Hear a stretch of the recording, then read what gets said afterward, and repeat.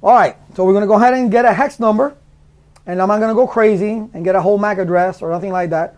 Anybody who does that makes you take a MAC address or something that crazy and then convert it, and then they tell you what's the decimal. You tell them, look, you figure that out, okay?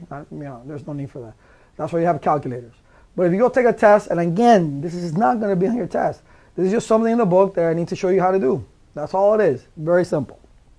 So I'm going to look at my hex table. Where is it? Oh, it's over here. Let me look at my hex table. So I'll do a combination of two things, because remember, it's a combination of numbers or a combination of letters. Okay, numbers and letters. All right, so let's pick, let's say, I don't know, let's do E6.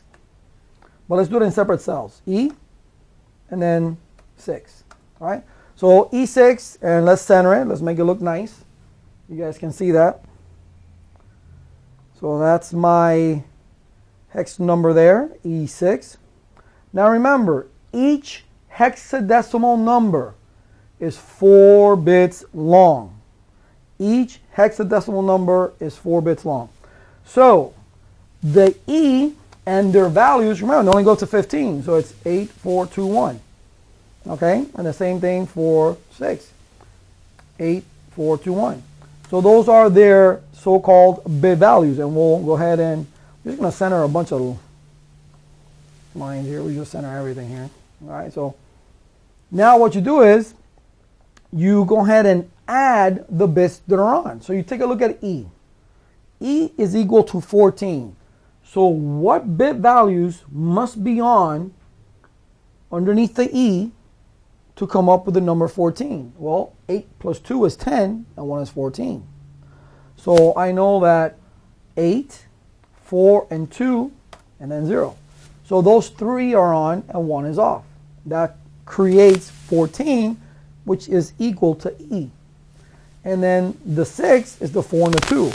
So we have 0, 1, 1, 0. Right? And let me go ahead and format the cell so it'll put 4 characters. So we can see the 0. Format cell. We'll do custom. And is it a custom or a special? It's a custom. There you go. And I want 4 places. There we go. All right, and there's your binary number. You just put it together. So I'm going to merge these 2 cells. Well, we'll put them up here. So you take that 1, 1, 1, 0, 0, 1, 1, 0. All right? You put those together. That creates your binary value for that particular hex number, E6. So then you go to that bit value table and you add. Well, what does 3 consecutive bits on mean? 224. 224. And then you have the 4. So 224 plus 4 is 228. Then you have 2 more. Well, what's 228 plus 2? 230. So the decimal, and we'll put it down here, 230, and we'll put decimal here.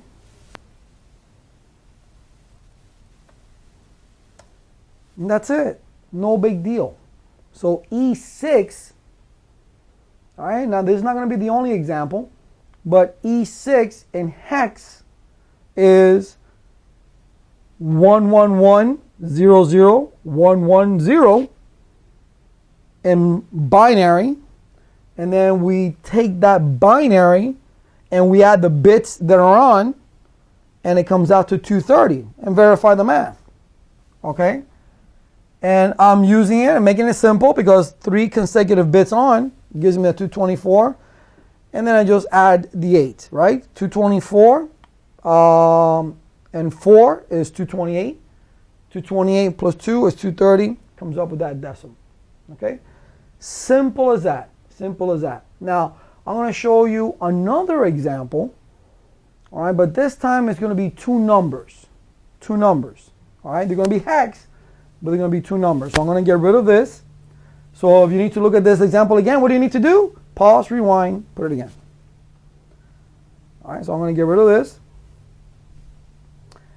But This time, I'm going to say 0x5, and then I'm going to separate that and put 4, right, which is really 0x54. I'm putting it into different cells so I can go ahead and put their binary bits underneath, or their bit values underneath. 0x, if you were to see a number 54, right, you would just think it's a decimal. So 0x is an identifier of a hexadecimal number. So if you're looking at a number and you see 0x in front of it, you know that's hex. And where do you confront something like that?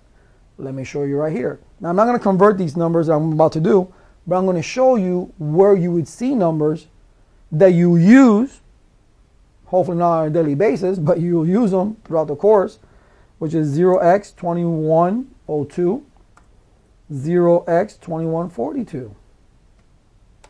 These two numbers right here are register settings in the router, in the iOS.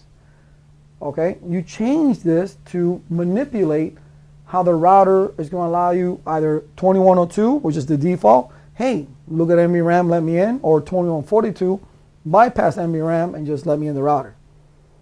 All right, so these are hexadecimal numbers. And how do you know they're hex? Because they have that identifier of 0x. 0x. So don't let the 0x confuse you. All that is to let you know that that's a hex number. Okay?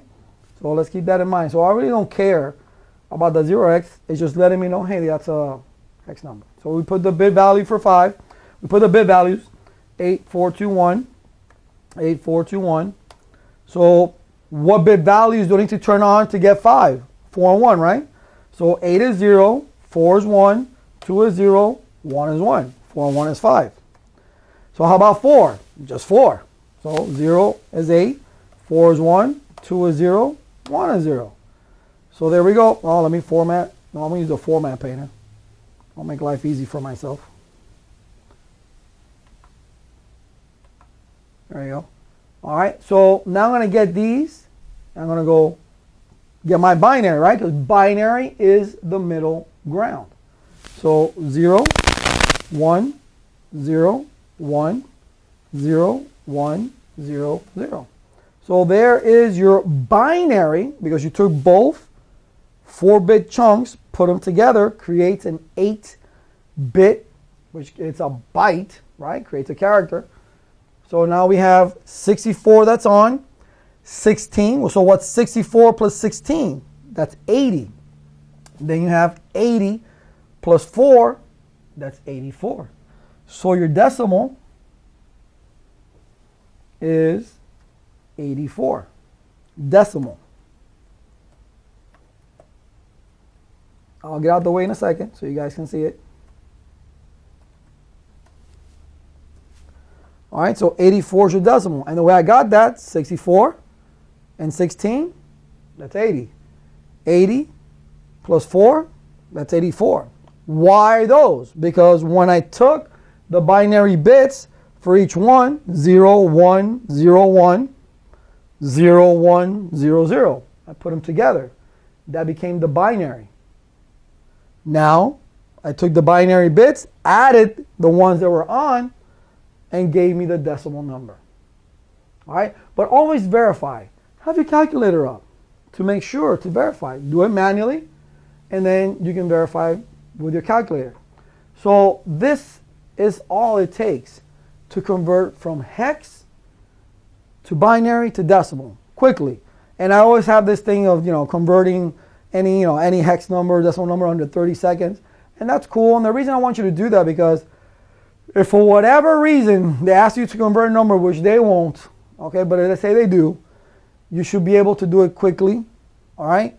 And some numbers are just, you should just know. Like, let's say I'm just going to put it right here. FF. You know that FF, it's all on. So that means there'll be all ones, right? All ones on the first F, all ones on the last F. So if they're all ones, that's 255. You see?